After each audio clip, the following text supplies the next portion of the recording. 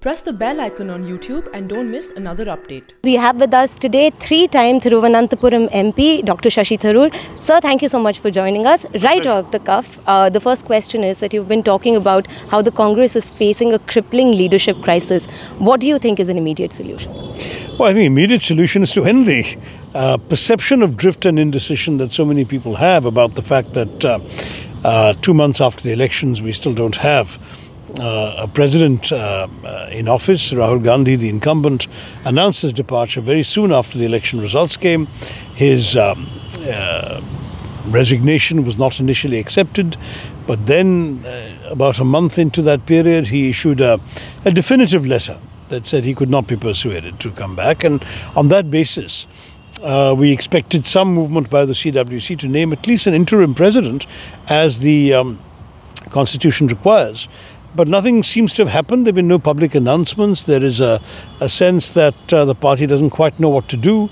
And that doesn't help in an environment in which the BJP is busy undermining our party in places like Goa and Karnataka and God knows elsewhere. There will be other, shall we say, poaching bids by the BJP. We've seen it, for example, with Telugu Desam Rajya Sabha MPs from Andhra.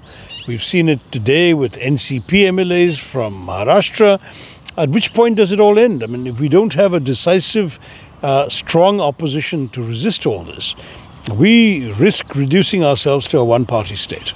Despite not having a definitive leader, it seems like the Congress has been taking key decisions like appointing Pradesh Congress chiefs, which all come signed as been taken by the president of the Congress party. So even if we consider that Rahul Gandhi has resigned and he's declared that he's resigned, then who is taking all of these decisions? No, I believe that while resigning, he did say that until new successor is appointed, he would fulfill all the necessary functions. So presumably the president referred to is still Rahul Gandhi. But in the old days, the name of the president was often mentioned. That's not been mentioned this time. And all I can tell you is a guess. I think it must be that Rahul Gandhi, as the departing president, has okayed these appointments that we've seen announcements for, or indeed any other announcement that normally requires the president's authority. But clearly he has not been his usual active self as a president, and that he doesn't consider himself to be fully in office, it seems. That he has really been, in many ways, taking a back seat on many issues. We haven't seen him much either in Parliament or on the streets in the last few weeks. And as a result, there is a perception, perhaps unfair, that there is a vacuum at the moment. And that vacuum needs to be filled because politics, like nature, abhors a vacuum. Talking about, again, inclusive India also represents, in terms of how inclusive is Congress as a party, you've said that the president should be elected and not selected. So, I mean, considering the fact that there's going to be a Gandhi in Delhi, irrespective of who is elected, what use is a president, many have asked? No, that I think is an unfair question, because I would see the Gandhi family collectively as the sort of conscience keepers of the party. And we've seen a sort of diarchy working on many occasions in the Congress's history. I don't think Mahatma Gandhi was a member of the Congress Working Committee for most of his years back in India.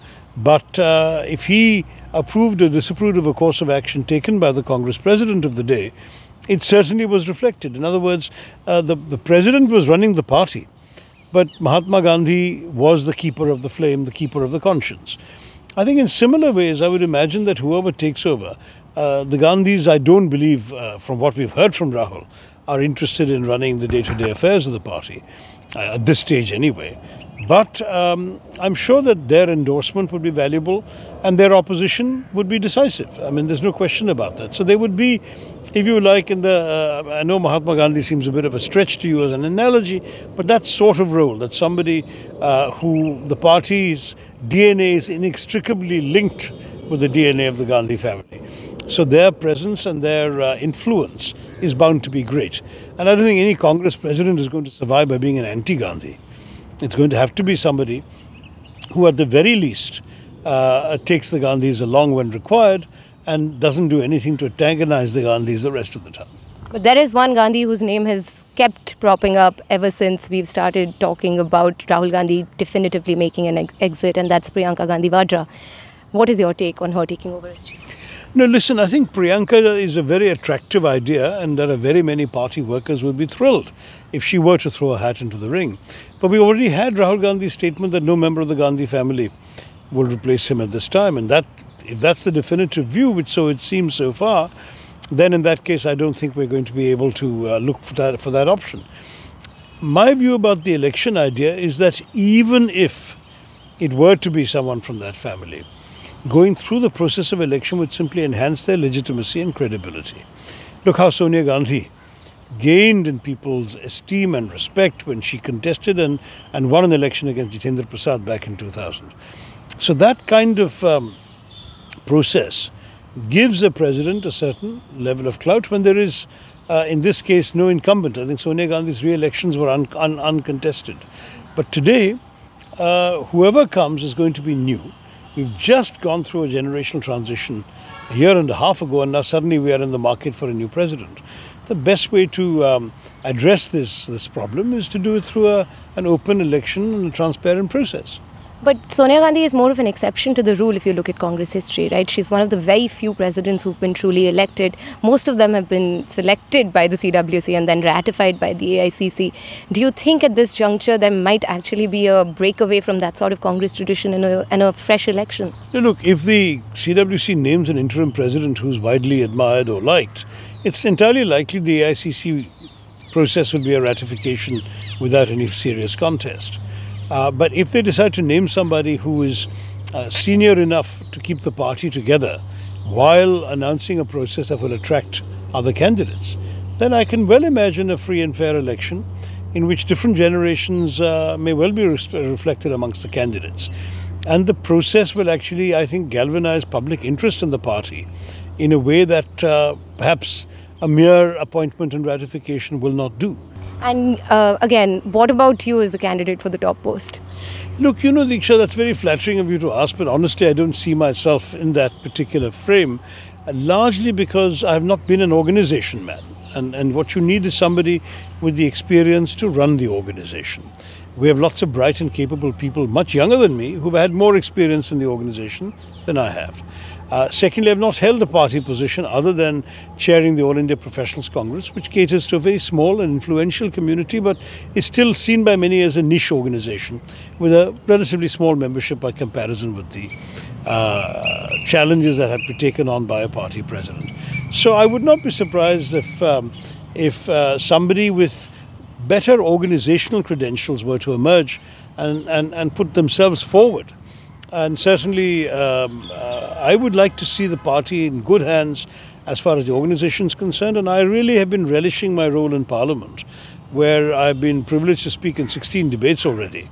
I'm 16 bills already and in 35 debates or so in just one session, which may well be a record for me and perhaps for most other people, because the party asked me to do so. And I feel that being able to put the ability to articulate a point of view, to do my homework and come up with the kinds of positions the Congress Party is proud to be associated with. That's been my great contribution in this session, and I'd like to be able to make that kind of contribution in future sessions. So that may be where we're each playing to our strengths. I'm hoping you'll give us 3 key takeaways that Congress should definitely have learned from this leadership crisis that it has been facing for the last 2 months. One, that it seems not just unable of solving, but also unwilling to solve. I think you've been a bit unkind, unwilling to solve or unable to solve. I think the party was genuinely taken aback. When you've just gone through a generational change in December of 2017, you don't expect to be looking for a new president in June of 2019. That really, I think, is why the existing Congress institutions were taken aback, and perhaps that came across in the way in which they dealt with the problem. But it's taken too long now. You know, you can understand a certain amount of shock and hesitation for the first month, still hoping that Rahulji would change his mind and come back.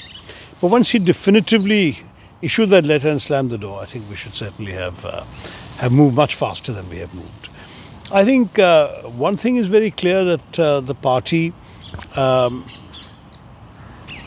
has an indispensable role in the country's democracy, and that role requires a certain level of decisiveness when it comes to addressing our internal issues. That is one takeaway from this present crisis. The second thing I would say is one thing we haven't done, and which has been pointed to now more and more in sharp contrast to other parties, is to marry our work in Parliament with our presence in the streets. In other words, take one example. I mean, I led the party's attack on the RTI bill, calling for it to be saved. We had a very strong and robust view, both in the Lok Sabha and the Rajya Sabha. But where were they stop RTI agitations by Congress party workers in the states, in the cities, which would have been natural for us to do, but largely because there was no one to give direction for that. And you know, if you want to be a political party with a nationwide footprint, which is what we are, you also need to manifest a nationwide presence. You cannot be just a party in Parliament. So for me, my work is in Parliament, that's my strength. But we have a whole party organization throughout the country. They should have been out there on an issue as vital to the well-being of the average Indian Aam Aadmi as the RTI. It's a pity that our very robust work in Parliament was not backed up by equally robust action on the streets of our country. Those are two clear takeaways. The third one, I think, is a need for a process, because the Constitution seems to assume that transitions will be fairly smooth and simple, that an interim president would be accepted as soon as the president resigns, and that the AICC session would be convened. And the Constitution was written in the days when AICC met every year. There was an annual election for a Congress president. Those days are long since gone, and indeed AICC meeting every 5 years is not always guaranteed. So in those circumstances, having a clear-cut process and the possibility of something unexpected like this would actually be a worthwhile thing for us to install. And I would like to suggest respectfully that the process I've suggested is one that has the largest potential appeal both to party workers who would feel that their views count, and to the public who would see the party exercising a democratic practice which ultimately will give us a leader who hopes one day or aspires one day to lead India. Thank you so much for joining us, sir. This has been a very informative conversation. For The Print, this is Deeksha Bhardwaj. For more exciting political discussions, do subscribe to our YouTube channel.